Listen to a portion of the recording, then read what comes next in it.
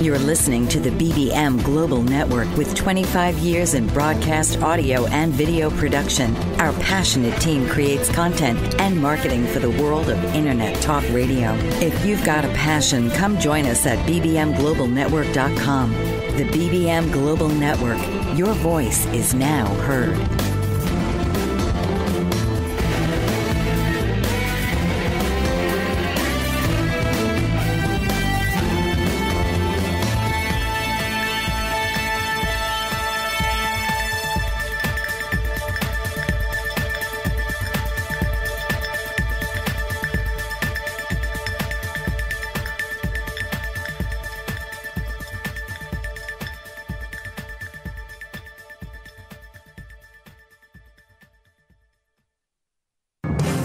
This is Present Tense, Future Perfect with your host, Marion, SDN.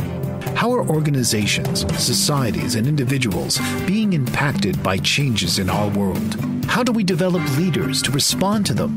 And what changes can we make today to have an impact on tomorrow? To help facilitate these and other questions, please welcome the host of Present Tense, Future Perfect, Marion, SDN. Hello, welcome to our show. This is Present Tense, Future Perfect. Your host is myself, Marion, SDN, and this is the Bold and Brave Media Global Network, TuneIn Radio.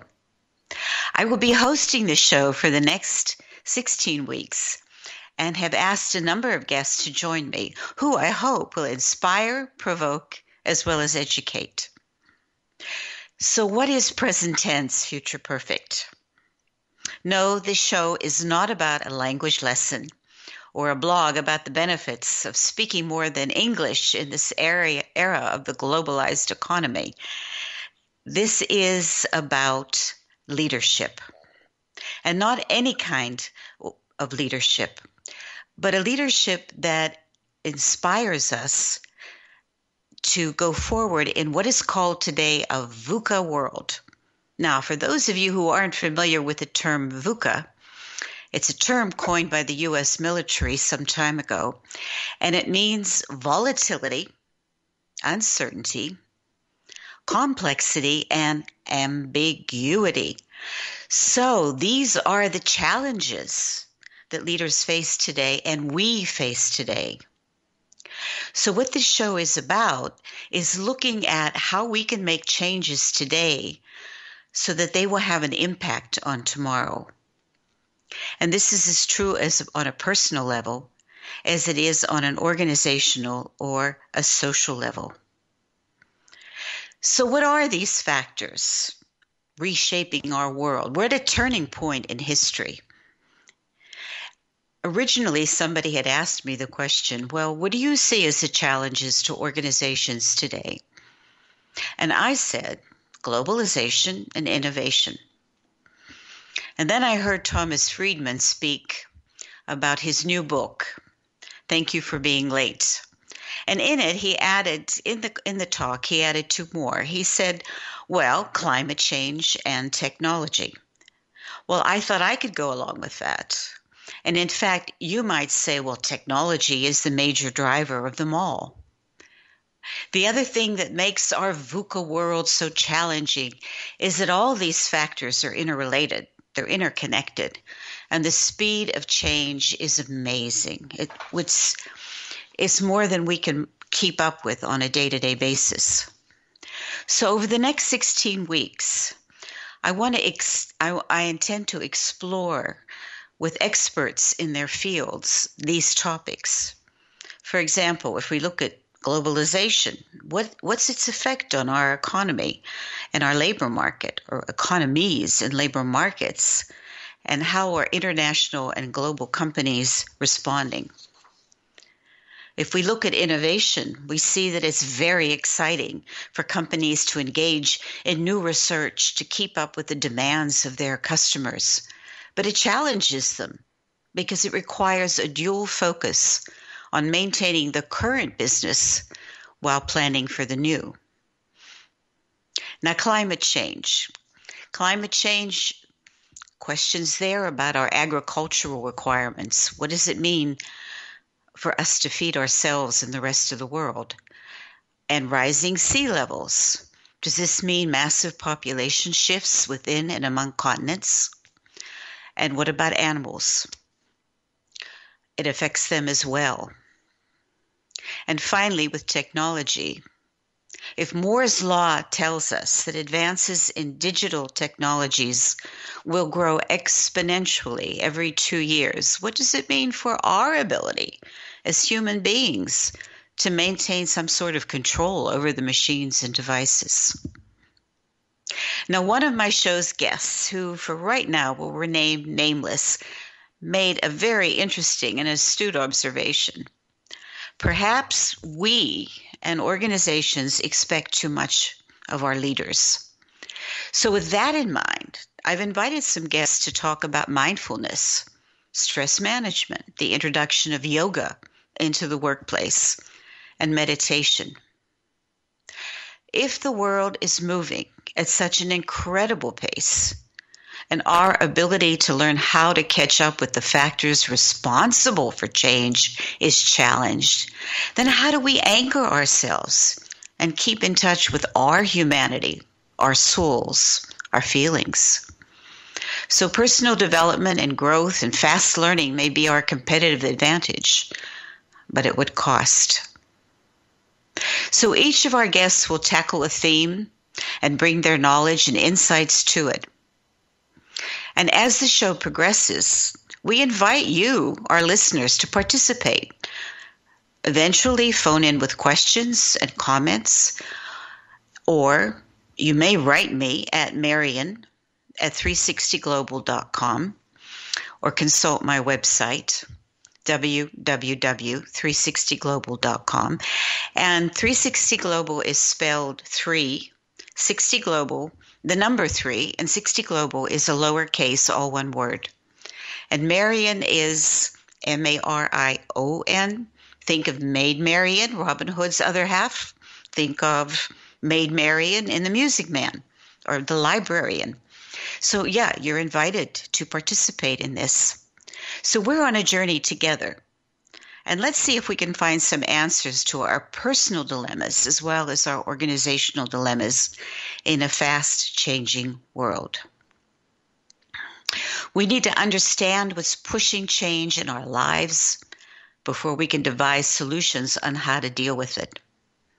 So join me as we explore what's happening in the present so that we can design a more perfect future.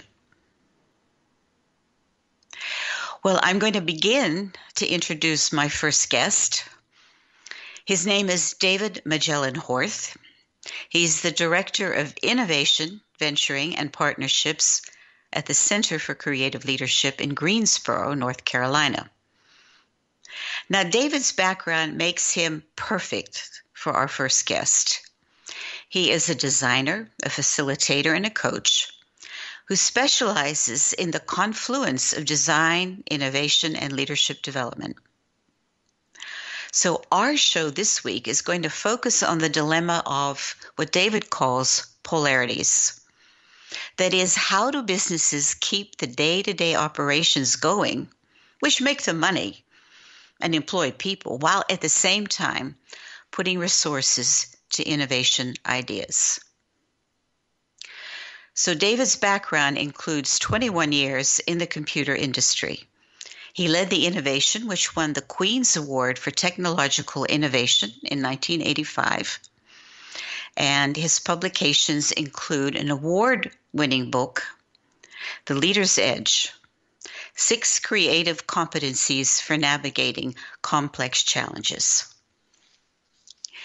David also has published rather extensively on blogs and at the center's own website on what he calls RUPT. Now, I talked about VUCA, volatility, uncertainty, complexity, and ambiguity, and he has another name for that, which he calls RUPT. So when David comes on, we're going to have him talk about that. In addition, so I think to hear what David's alternative to VUCA is, Please stay tuned. This is Marion SDN. This is Present Tense Future Perfect on the BBM Global Network Radio. And please stay tuned to meet David, my guest. Thank you very much. Don't touch that dial. Animal lover, author, artist, and public speaker, Patricia Daly-Lipe is a Renaissance woman in her own right. A lover of animals from a young age, Patricia lives on a farm in Virginia and has rescued neglected thoroughbred horses, keeping them or finding them safe havens. She is also a published author, and her books document real-life experiences that she shares in her passionate stories, taking the reader around the world in a colorful kaleidoscope of life. An accomplished artist, Patricia Daly-Lipe's oil paintings feature animals, portraits, stills, nature, and abstract, and she allows the brush to paint the image in an organic, natural way. A public speaker, Patricia is motivated to continually wonder about life and advocates for all of us to do the same and document our own unique history. To learn more about Patricia Daly-Lipe, visit www.literarylady.com and www.patricialipe.com or email her at pdlipe@gmail.com. Hello, I'm Steve Fagan, and I'm president and CEO of Fagan Associates, but I'm also a life coach. I'm here to help you reach your dreams, goals, and objectives. As a life coach, it's my job to be your support, to be your teammate, to help you understand what is your dream, what is your life passion, and then together we work as that team to help you reach your specific goals. Life is worth living the best you can be. Working with a life coach, you're fulfilling those dreams and goals is your passion, and it's your way of living. Let me help you do that today. Let me help you really reach the best that you can be as a person and live the life you should be living. I'm Steve Fagan. I'm a life coach, and I'm here for you. Contact Steve Fagan at FaganandAssociatesInc.com or call 1-800-239-2701. And I'll be glad to help you move forward to live the life of success. Reach your dreams, your goals, your objectives. We can do it together. Welcome back. This is Marion STN. Present Tense Future Perfect is the name of our show. We're on the BBM Global Network tune-in radio station. So may I, with great pleasure, introduce David Magellan Horth of the Center for Creative Leadership. David, welcome to the program, and thank you for taking the time to talk to us. Thank you so much. It's great to be here. I listened to your introduction with great insights in there. I'm looking forward to spending some time with you and your listeners.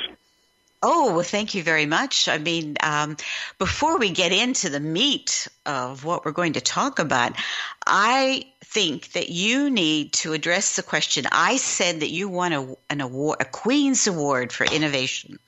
And I imagine we have listeners shaking their heads saying, well, what is the Queen's Award? So do you want to explain something about your journey across the Atlantic?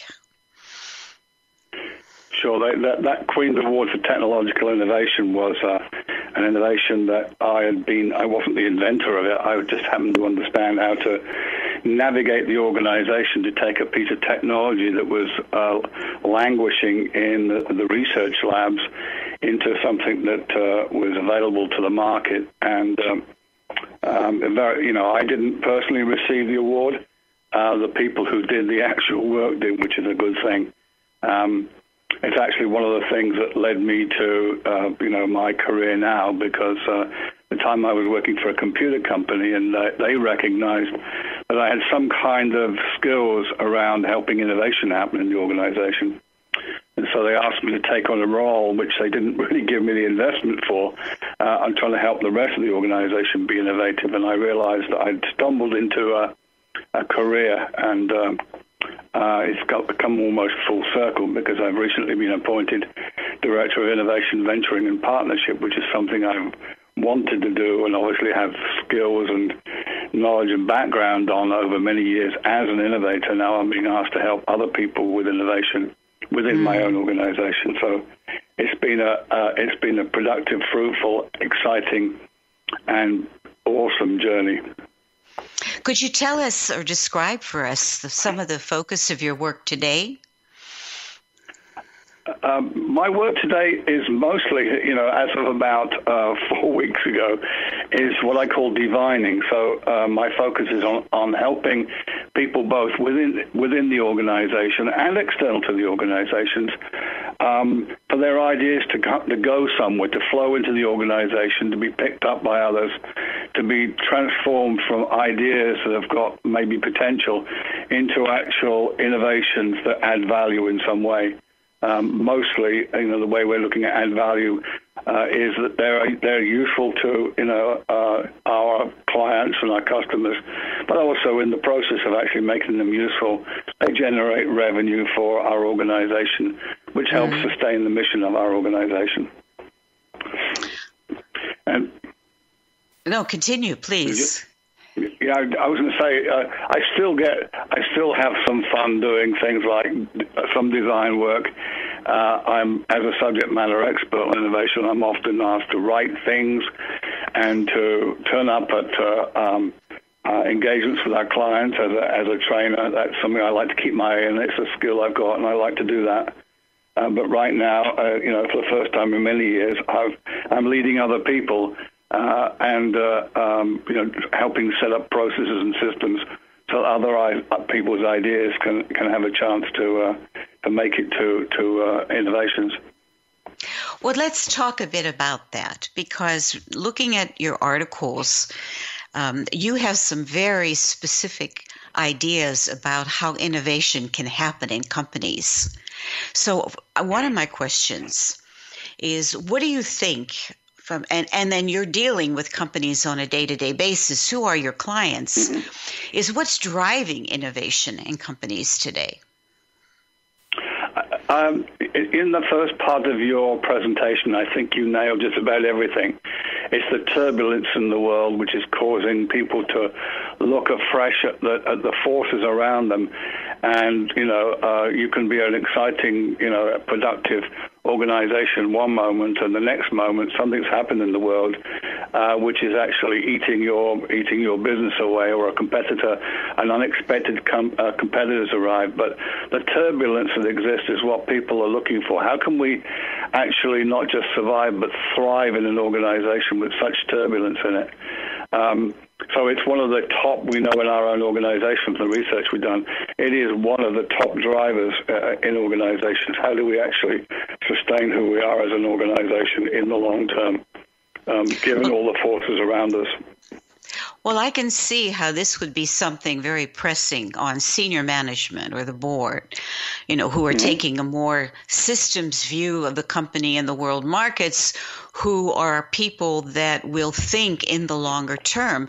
But how does this work out when you go up and down the organization, especially those people who are operational and who may be on the front lines and who have nothing to do with strategy or the future? Yeah, the first people the first people I tend to address, is obviously there's a large population of these people in the middle of the organization who have pressures coming on them from all directions, from the top of the organization strategically downwards, from people who might be coming to them with ideas, come up the organization, peers who they may or may not be networked with. So there's a real cauldron in the middle of an organization that, as I sometimes say, can become the graveyard of innovation and ought to be the hotbed, because the middle is also the place that tends to be best networked. It tends to be the place where things can really take off. But there are pressures to be dealt with, including strategy says we should be doing this. However, I've got a business to run. And I need to actually make certain that business successful. How can I do both? How can you expect me to both basically pay attention to today's business while generating business for the future? Well, I know when we talked before, you talked about the polarities. This is the polarity that you mentioned. So do you want to talk a bit about? Yeah, it's. I got a word you will recognize immediately. I was at breakfast with a colleague of mine this morning, and he was, we were having a conversation about what does leadership look like in future organizations, and top of his list was the ambidextrous leader. And it's exactly this polarity. It's exactly this polarity. How do I invest for the future and make certain that we've got a business in the future and we're growing in the future, while actually being successful and creating revenue, creating services and products for our customers now at the same time, and that's the polarity. And if we can actually change our thinking to thinking, you can't do one. You have to do one or the other, what you might call either or thinking, yes. into what you might call both and thinking. So it's about having your cake and eat it. Okay, David, hold on to that because we need to explore this. We're going to take a break now. This is Marion Estienne. This is Present Tense, Future Perfect, and we're on the Bold and Brave Media Global Network. Tune in. So stay tuned. We'll be right back. Thank you. Patricia Fayerweather Harlow is passionate about the environment and conserving our natural resources. She's written a 5-part book series for all ages called Rock with Rodney and Party with Perky to Preserve Wildlife, which brings awareness through these vibrant characters on preserving and protecting our national parks and historic landmarks. Harlow has launched a campaign to mobilize green supporters in forming a united front against big oil, big coal, and the Keystone XL pipeline, and she addresses the controversial practice of fracking in books 4 and 5. She's determined to bring greater awareness to the dangers of drilling and running crude oil through pipelines that cut through pristine landscapes, and she empowers readers to take action in keeping America beautiful. To learn more about Patricia Fayerweather Harlow and to purchase her books, visit www.patricia-fayerweather-harlow.com. That's FAYERWEATHER, and play your part in preserving the landscape that we all share and love. Hi, my name is Myra Fox, and I am a survivor.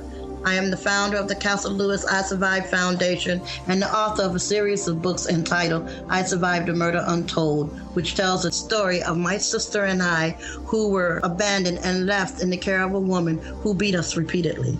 Unfortunately, it resulted in the death of my sister, Castle Lewis, which is revealed in a page-to-page chilling story. After spending time in the foster care system, I've documented my suffering and my loss, and ultimately my survival.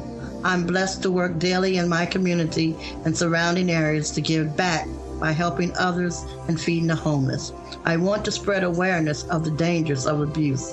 You can purchase my books and contribute to the Castle Lewis I Survived Foundation by visiting www.castlelewis.com, or you can call us at 540-999-8401. Thank you. This is your host, Marion Estienne. You are listening to Present Tense, Future Perfect on the BBM Global Network and TuneIn Radio. And we are talking to David Horth, who is talking about innovation and about the graveyard of innovation, or the hotbed, which can occur in the middle of any company. So, David, let's continue that discussion, because one of the things that keeps occurring to me, and I've seen this quite a bit in my own work, is that the culture of a particular organization will not allow something that is new, original, or different, that people are very resistant to change. And because I do coaching as well, I deal with that on a day-to-day basis with clients about the resistance to change. As much as they want something new and different in the future, it's not guaranteed that that's going to happen. I don't know. Any comments on that?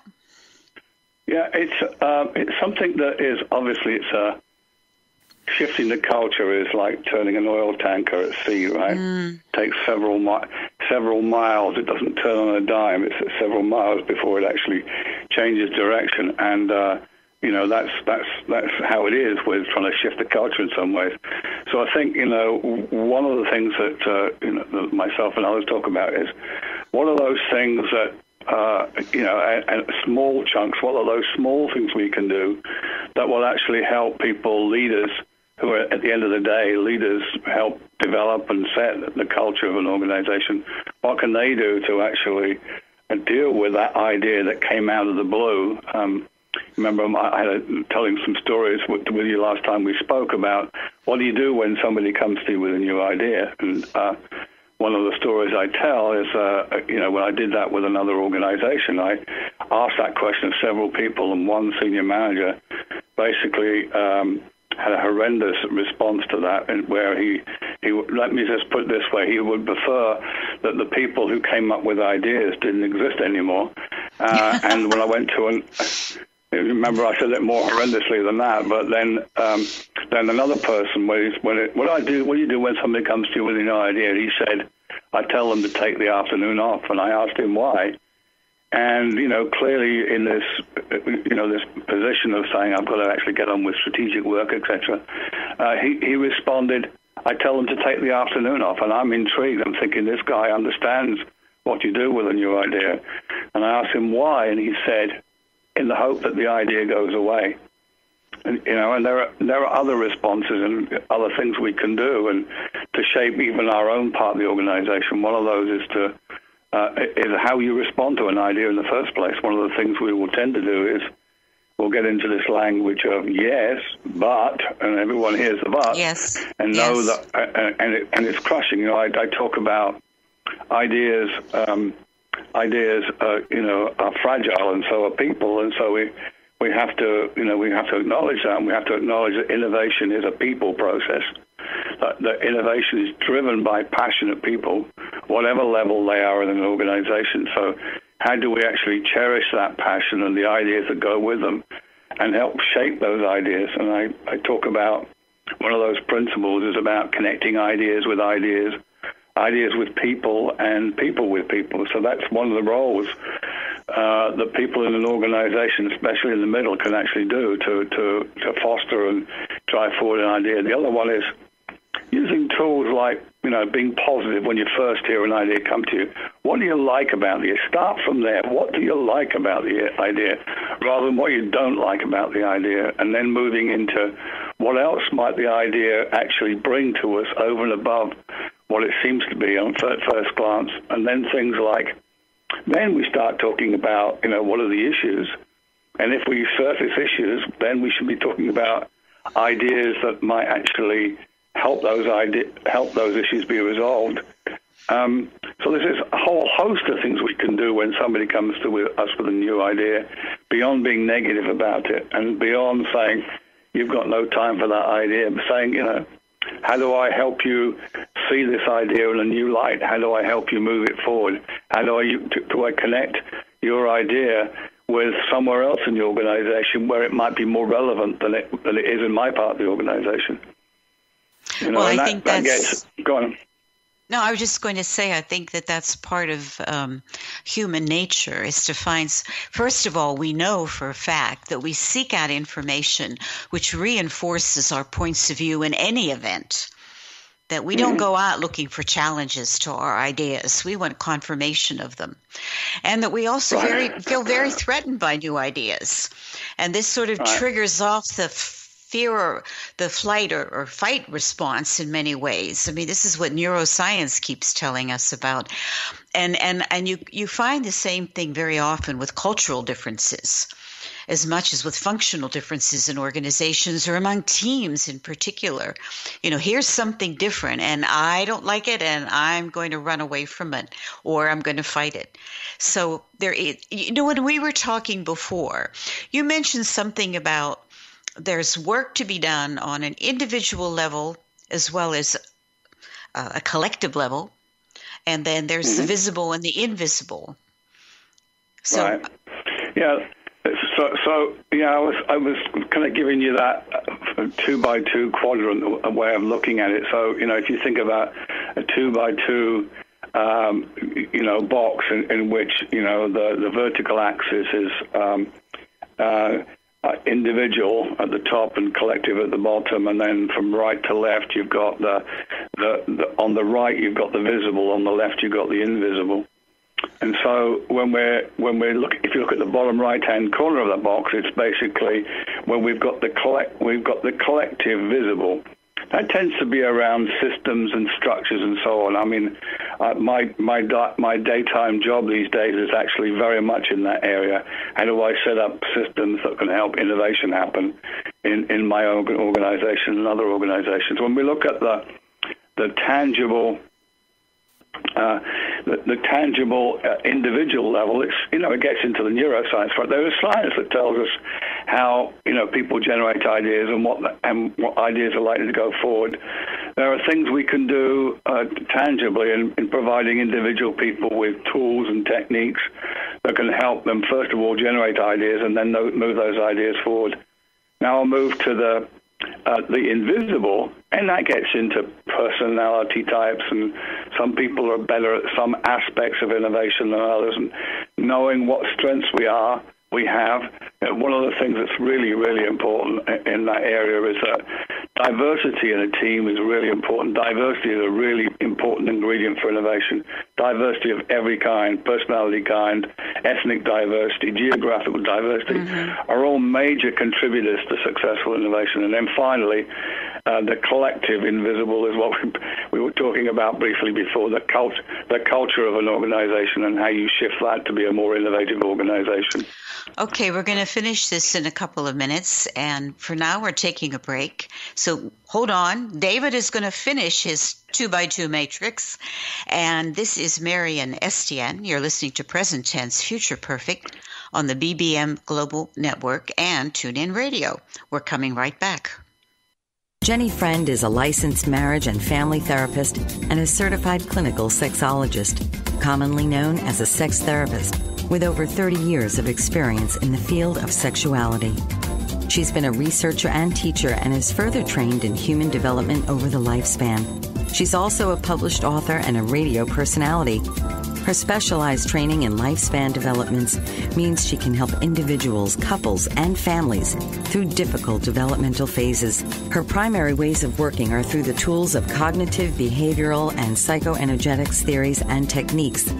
Couples, individual men and women, and families are also welcome. She can meet in her office in Costa Mesa, California, or on the internet through Skype at Jenny Friend MFT. Call 714-210-9200. You can also send an email from her website at www.centerforclarity.org. That phone number again is 714-210-9200. Are you looking for employment and live in Los Angeles, Orange, Riverside, and San Bernardino counties? Jobs Annex is the place for you. Are you an employer looking to fill a position or quite a few positions in Los Angeles, Orange, Riverside, and San Bernardino counties? Jobs Annex is for you. Employers, JobsAnnex.com is your resource for career-minded people. JobsAnnex.com is the convenient place for job seekers and employers to hook up and move forward. Jobs Annex has been serving Los Angeles, Orange, Riverside, and San Bernardino counties for over 14 years. Jobs Annex is a former employment search firm. We've evaluated many thousands of resumes, and we understand what employers want and what job applicants need to be successful in their interviews. At Jobs Annex, we provide you with the tools to tell your story for free. Our resources at JobsAnnex.com will help each applicant construct an award-winning resume, an eye-catching cover letter, and key interview questions to ask in various types of interviews. Best of all, it's free. JobsAnnex.com. That's JobsAnnex.com. Well, welcome back. This is Marion Estienne, and you are listening to Present Tense, Future Perfect, on the BBM Global Network and TuneIn Radio. We're speaking with David Horth of the Center for Creative Leadership on the subject of innovation and how you get it in an organization. David, when we left off, you were talking about a 2x2 matrix. Do you want to summarize for us about the rest of it? You talked about visible, invisible, collective, and individual. Right, and so just using a couple of words which go around that matrix, so that the collective, tangible, if you will, visible, is what I call is all about systems and how those work, systems and processes. And, it gets into things like idea management systems and things like that. But the individual visible tends to be the things we can measure and touch and feel. It tends to be around tools and techniques, and then even getting into the science of neuroscience of how ideas actually work or don't work and how we respond to them and how can we respond better. that the invisible individual is around personality types and what preferences we have, and how we can use our preferences with people who've got different preferences, and in a way that will help innovation move forward. And then finally, the last box was around collective invisible, which is that thing that people often like to talk about and get feared by. But how do you develop an organization that embraces, whose culture and leadership culture embraces innovation? Well, speaking of that, in your work, have you come across any organizations that have been successful in embracing that kind of work or innovation? Sometimes unconsciously, I'm wondering.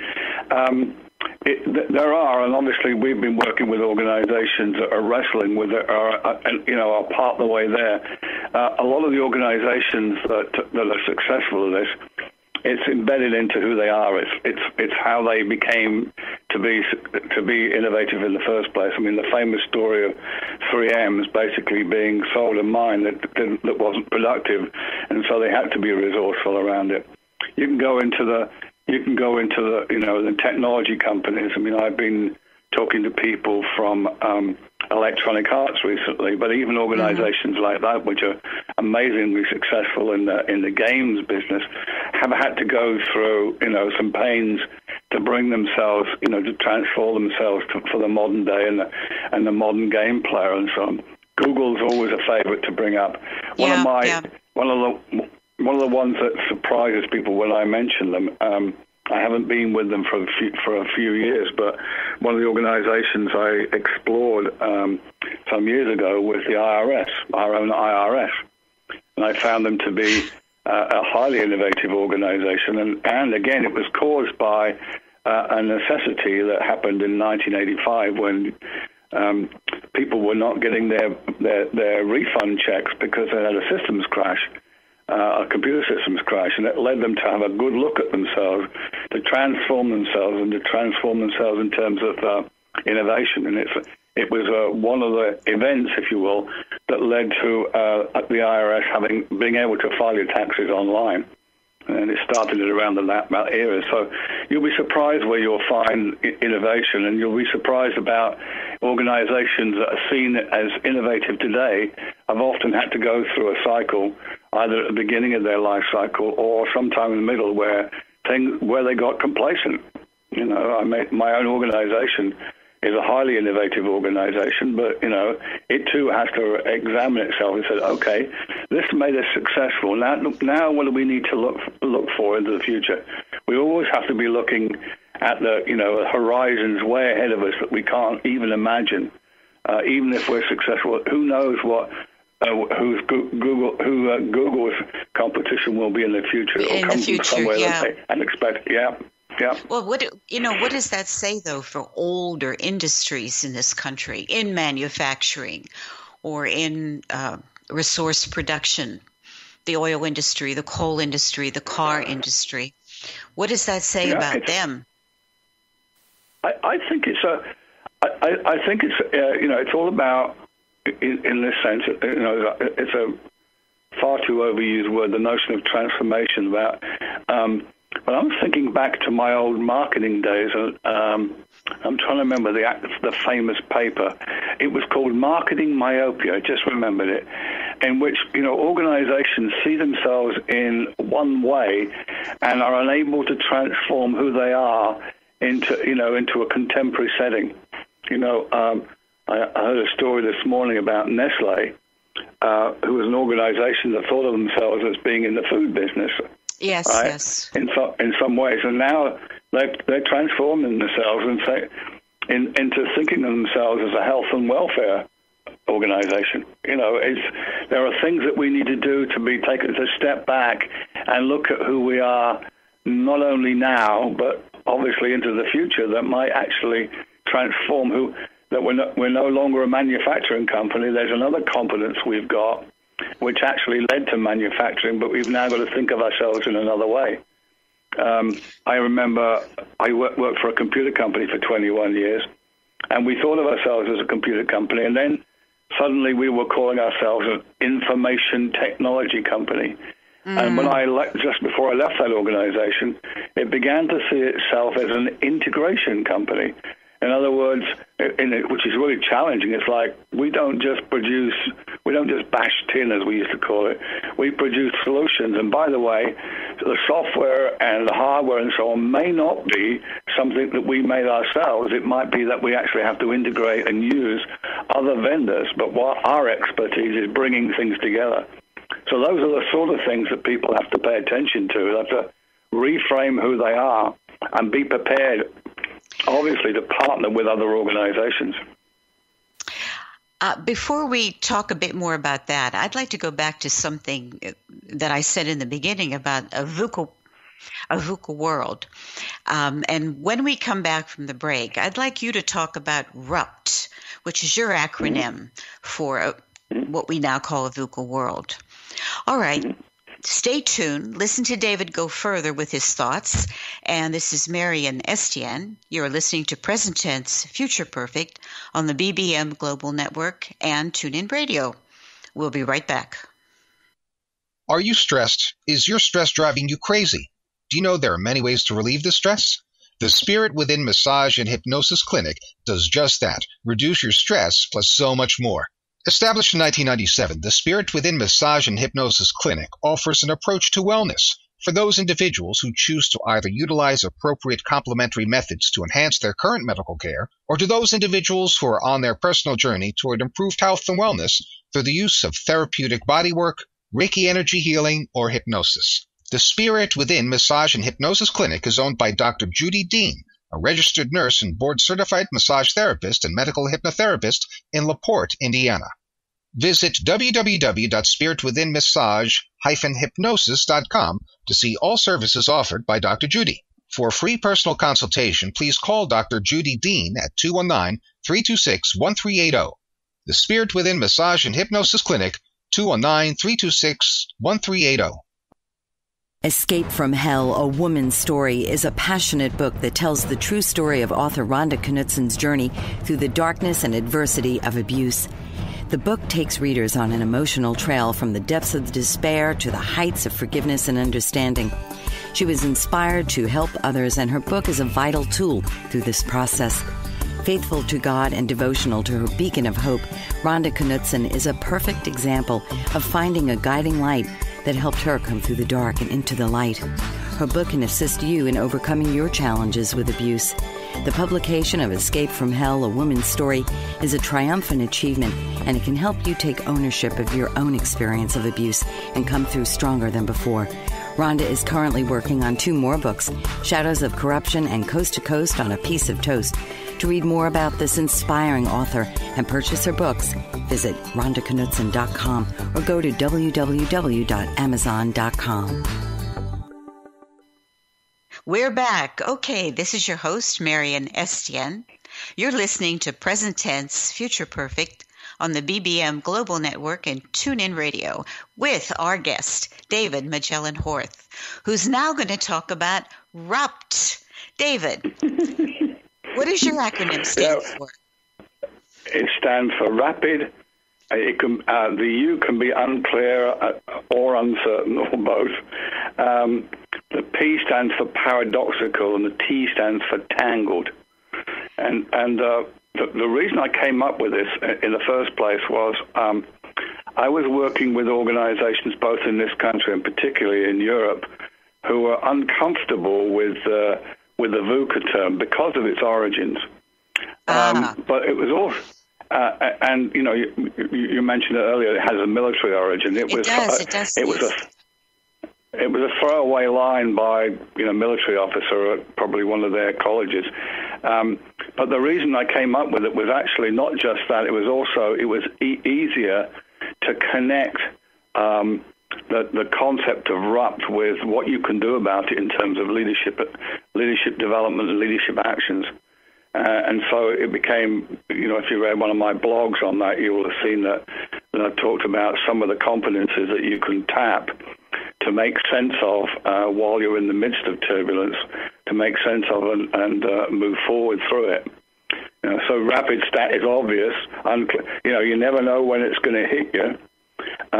Things have been happening in the world in recent years have really kind of surprised us. And the paradoxical is really going to that thing that I talked about before. It's this ambidextrous leader stuff. It's this ambiguity. It's this, the polarities we have to wrestle with. And then the tangle is that everything is connected to everything else. You can't move one piece without having an impact somewhere. Right.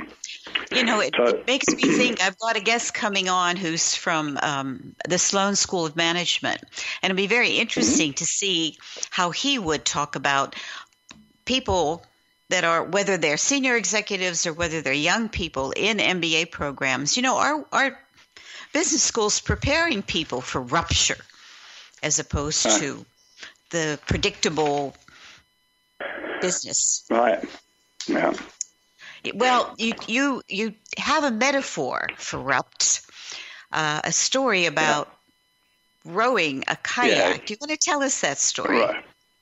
It's a story that became part of my work with my colleague and myself. Chuck Pallas wrote a book called The Leader's Edge, and we'd done a fair amount of research on it. And he said to me one day, we need to bond so that we can actually write effectively together. So that we went up the mountains, and he's a whitewater kayaker from years, from since he was a kid. So we went up the mountains of North Carolina, and over a weekend we kayaked down the river, the Nantahala. And he taught me lots of things about it. I was actually equipped in the front of the kayak, a twin kayak, with a canoe paddle. He didn't trust me one which had two blades on it, and he was in the back with a classic kayak paddle. And the back of the boat is the place to be. But one of the lots of metaphors came out of this about turbulence and whitewater and so on. And one of those was, of course, the notion that you have to pay attention to what's going on around you, and the metaphor that comes out of this is the whole notion of reading the water in every moment. You have to be able to read the turbulence and take actions based on what you see now, as opposed to guessing what you see. I say to people, if you're a whitewater kayaker and you tell people behind you, do exactly as I do, they'll kill themselves. And the reason is the water's shifting at every moment. And so you have to learn how to read that water in every moment. One of the things that happened to Chuck and I know you like this story, was we got a little tired, and so we actually avoided going through the actual whitewater. We kind of sneaked past it. And one of the dangers of that is there's an eddy and it turns us around, and we were facing backwards.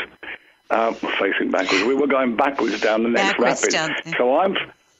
So I'm now facing backwards, and I'm in lead because the person at the back is the person who's steering. So I'm facing backwards, and I'm steering through the next rapid. That was fun. That's scary and fun. But it became a metaphor for Chuck and I when we're talking to each other. We're able to kind of refer to those times and build that into some of our writing, because it's loaded with metaphors and competencies and all those things that you can talk about when you're leading effectively in turbulent times, and you're in the rupt, as I call it. In the rupt, yes. Which leads me to a thought about the importance of collaboration among colleagues in the workplace. I mean, you talked about diversity in teams. I'm working now with an assessment called a Trust in Teams indicator, which actually comes from the UK. But from the whole idea there is how you build trust. And of course, it's collaboration. How do you get collaboration? You have dialogue. And so here we have organizations, for the most part, set up on the basis of competition, and you're judged by your performance. There are such things as certain people are not allowed to express themselves in an organization. So do we get back to the culture argument when we start talking that way? Yeah, sure. But there are things we can learn. There are skills and so on we can learn. I mean, briefly raise the whole notion of dialogue. I was at my wife's annual conference last week, and one of the wonderful, wonderful speakers, if you ever get a chance to hear him, his name is Oscar Eustis, and he's one of the producers of the blockbuster Hamilton.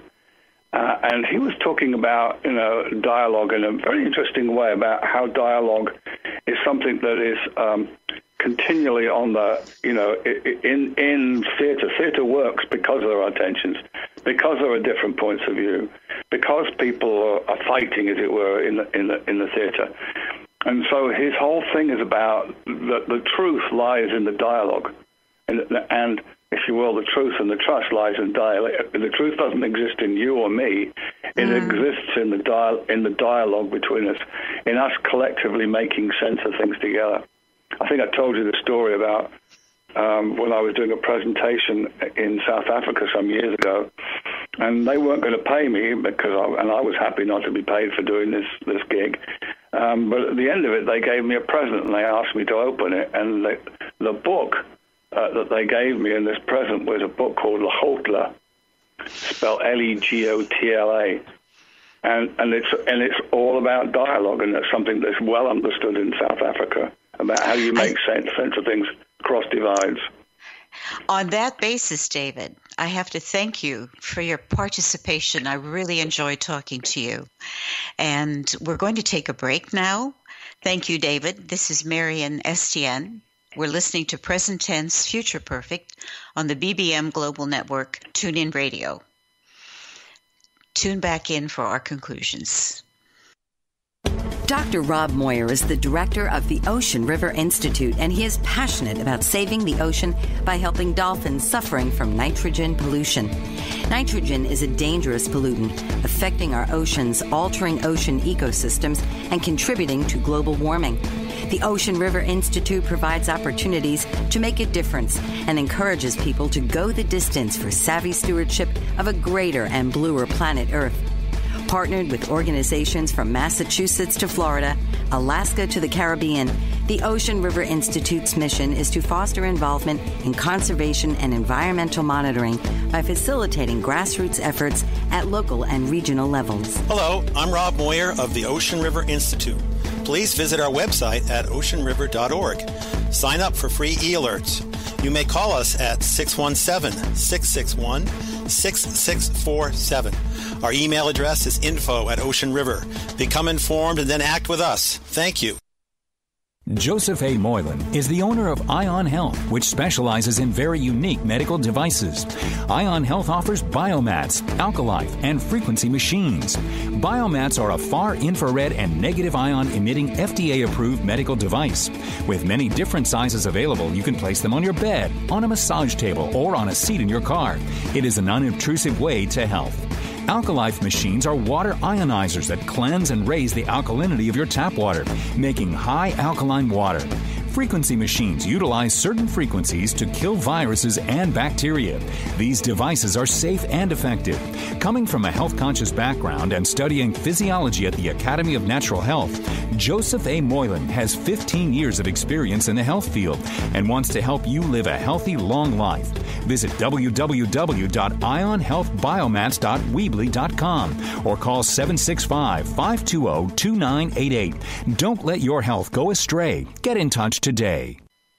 Welcome back. This is Marion Estienne, and you're listening to Present Tense, Future Perfect on the BBM Global Network and TuneIn Radio. I want to thank David very much for his provocative remarks there about innovation in companies.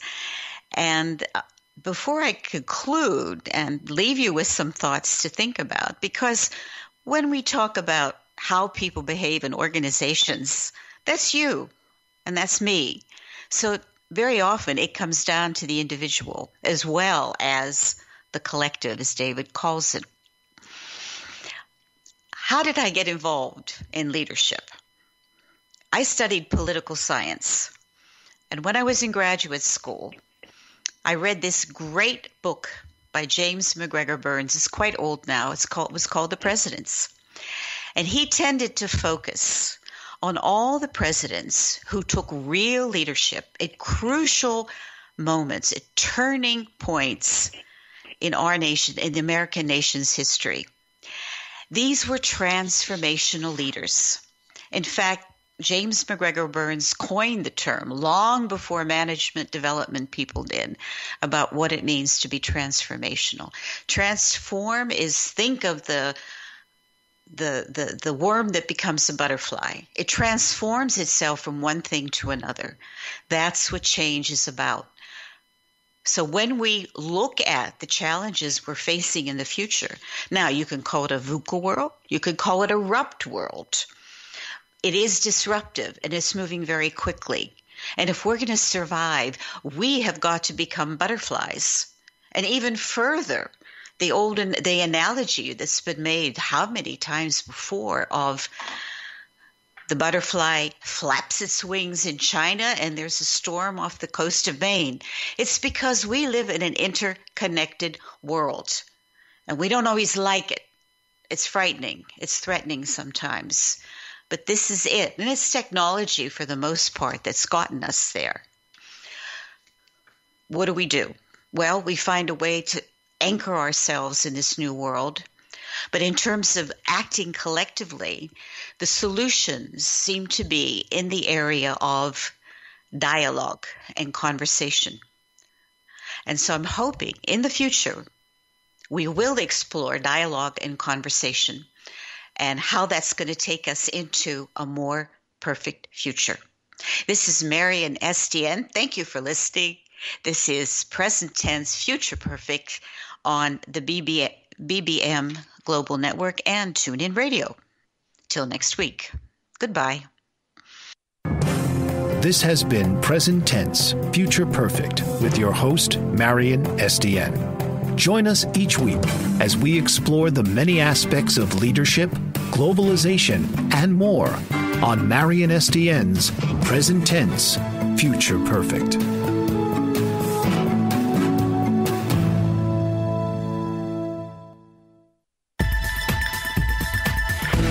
You've been listening to the BBM Global Network. The ideas, views, and opinions of this broadcast are those of the participants of the program and are not necessarily the ideas, views, and opinions of the BBM Global Network Company.